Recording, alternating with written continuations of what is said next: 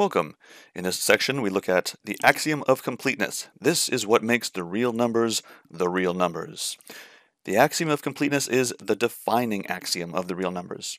We'll talk about some important ideas, in particular something called the supremum and infimum. And then it's so important, we will look at a second way of thinking about the supremum. All right, let's get to it. An initial definition for the real numbers. What is the real numbers? Okay, so here are our assumptions. First of all, the real numbers contains the rationals. That's a fair assumption. Also, the real numbers is a field. That means I can add, subtract, multiply, and divide real numbers. I can't divide by 0, but otherwise, the set of real numbers is closed under these operations. If I take two real numbers and I do any of these operations, the result is another real number.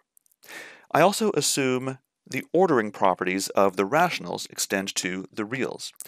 So the things you learned in high school, for example, if two numbers, A and B, and A is less than B, and if C is positive, then A times C is less than B times C, that kind of thing. So we imagine a number line. The real numbers has the same kind of ordering as the rationals. And now, here is the big difference. The axiom of completeness. This is what I will assume about the real numbers. Every non-empty set of real numbers that is bounded above has a least upper bound. Now, it's stated in a way that looks a little bit like a theorem, perhaps, something you could prove, but it is an axiom. So it's a fundamental truth, it's a fundamental assumption that we make at the beginning of the process, and then we build the real numbers off of that. So we will assume that this is true, or define that this is true for the real numbers. Every non-empty set of real numbers that is bounded above has a least upper bound. So let's explore that idea. That's what we're doing today. We're exploring that idea. Least upper bounds, greatest lower bounds. Here's how we might imagine the set A. I think of the real number line, the x-axis perhaps, and set A is a set of real numbers. And so maybe it has some intervals, a couple intervals there, and maybe it has some discrete points there.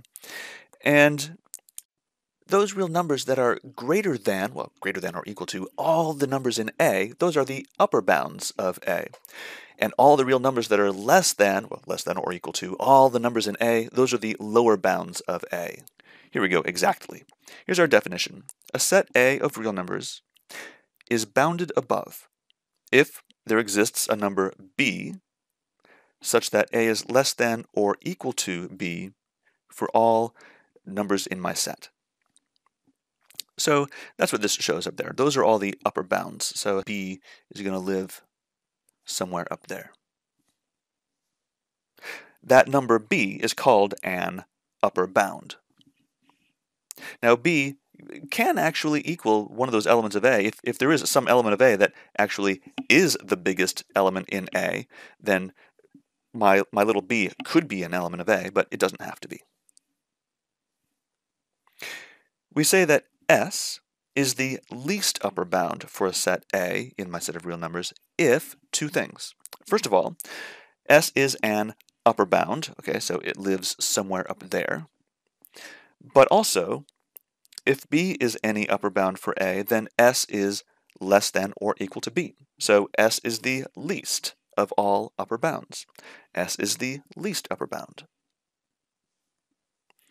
Now, there are some similar definitions. We can talk about being bounded below, lower bound, and greatest lower bound. Those ideas are analogous to bounded above, upper bound, and least upper bound. Now, the greatest lower bound and the least upper bound have some special names. The least upper bound is called the supremum of A, written sup A, and sometimes you might even say sup A. The greatest lower bound is the infimum of A, or the inf A. Here are some examples. Consider these two sets, A and B, and take a couple seconds and see if you can identify the supremum and infimum of each of these sets. So pause and try. Go ahead right now, pause the video, take a few seconds, and then when you're ready to check your work, start the video up again. All right, let's see how you did. For set A, the supremum is 3. And the infimum is 0. Now, notice that 3 and 0 are not elements of my set A, but that's okay, that's perfectly fine. Now for set B, did you figure this out? The supremum of B is 1. So 1 is an upper bound for everything in B, and in fact it's the least of the upper bounds. And I know it's the least of the upper bounds because in fact 1 is an element of B. 1 is in B. Since I found an upper bound that's in the set, certainly that has to be the least of all the upper bounds, because if I went any less than 1, then I'd have an element of B, 1, that was bigger than that thing. Okay, how about the infimum? In fact, the infimum in this case is 0, and 0 is not in set B.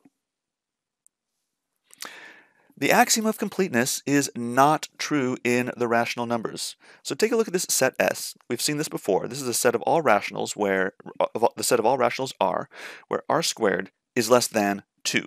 We think of this on the number line. There's a negative square root of 2 and a positive square root of 2. Those numbers are not included in my set S, but every number between those two things that are rational, every rational number strictly between negative square root of 2 and positive square root of 2, that's what my set S is. So what is the supremum of this? Well, the supremum is the square root of 2. And look at that square root of 2. That square root of 2 is not a rational number.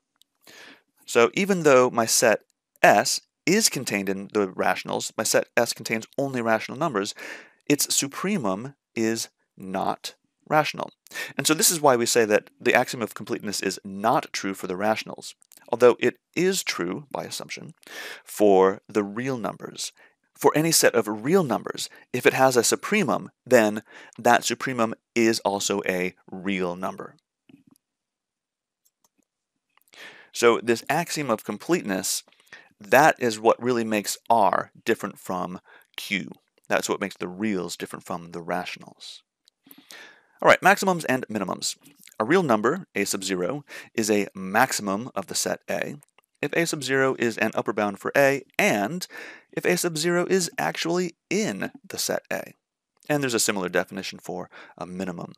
So based on that definition, here's one more chance to pause and try. Look at these questions, see what you can do, try your best, and when you're ready to check your work, start the video up again. Okay, give it a try right now.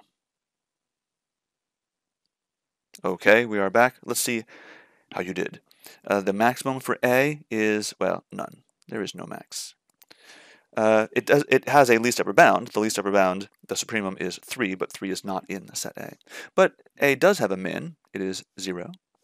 How about for set B? The maximum is 1. The minimum, no min. And for my set S, this set of all rational numbers strictly between negative square root of 2 and positive square root of 2, the maximum, it has no max. And the minimum, no min. The supremum and the infimum of S are both elements that are not in S. Now let's use the definition of sup in a proof. We'll see how this works. Here's an example. Consider a number C and a set A. And we'll define, this is a little strange thing here, right? This is a number plus a set. How do you add a number plus a set? And that is a new set. We might call this a shifted set. It's the set C plus A for all A in my numbers A. Here's how I think about this.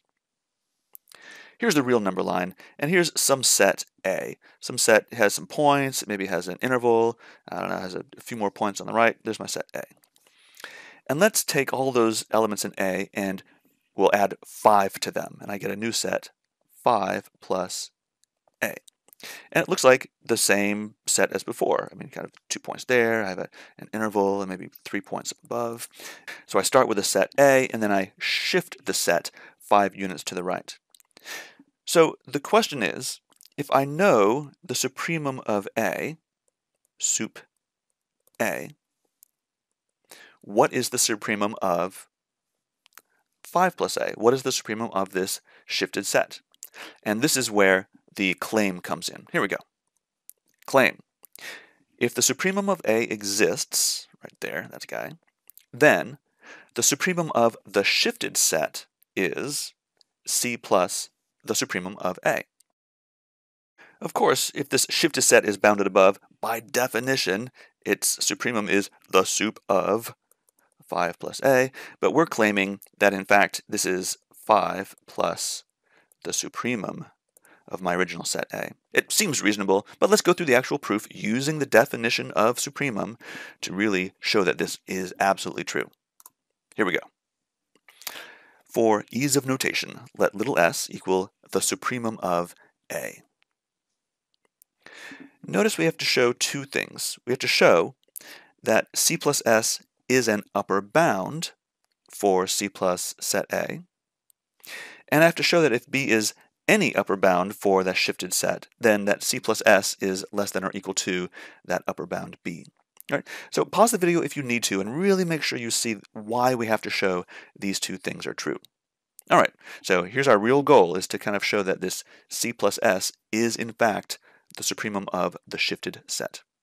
All right, so for point number one here, is that thing really an upper bound? Well, I do know that A is less than or equal to S for all A in my set A. Okay, this comes from the fact that S is truly the least upper bound for set A. But now, all I have to do is just add C to both sides, plus C, and I get my new statement. C plus A is less than or equal to C plus S for all A in A. Ah, but look at that. What does that mean? This guy right here, C plus little a for all A in my set A, that is really all, those are all the elements in my shifted set, C plus big A, right? So, what does that tell me? This guy on the right, C plus S is an upper bound for all the elements of the shifted set. And that's what I needed to show in part one. All right, part two. Let's show that if B is any upper bound for the shifted set, then C plus S is less than or equal to B. So let B be an arbitrary upper bound of the shifted set.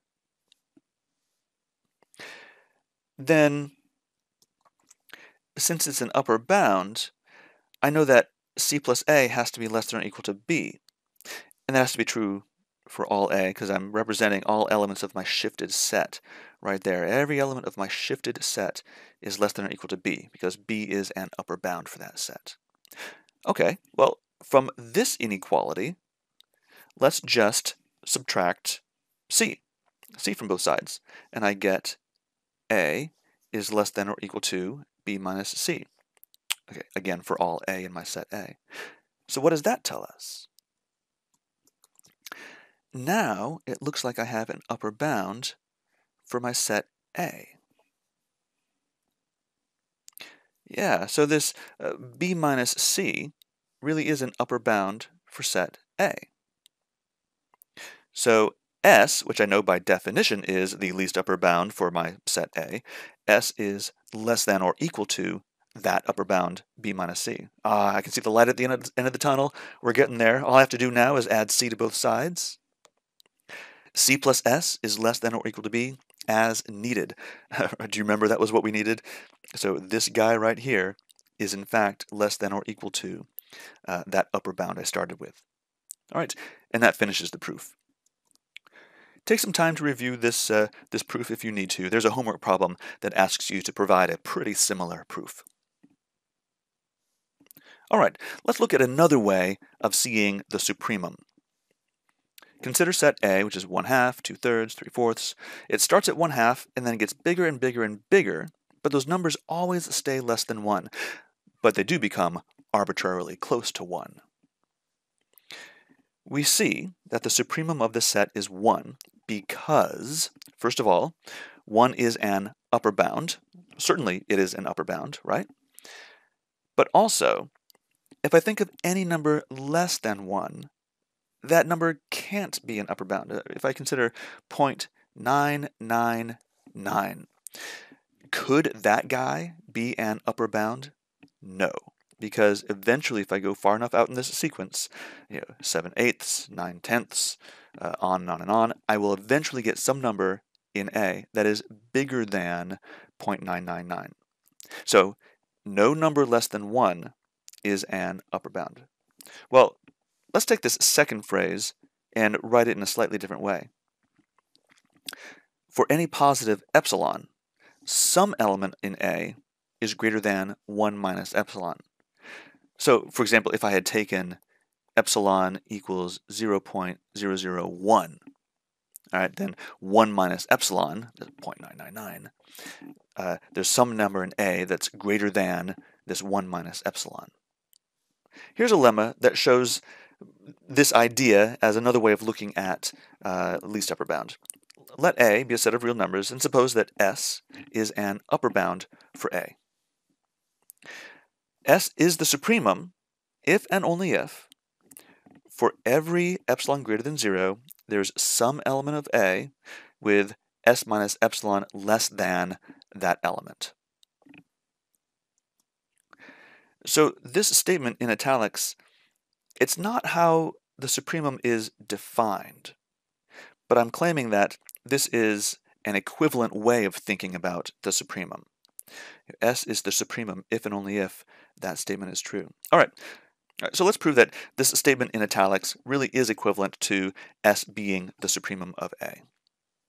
This is an if and only if proof, so there are two things that we have to show that are equivalent. We have to show implication in two directions.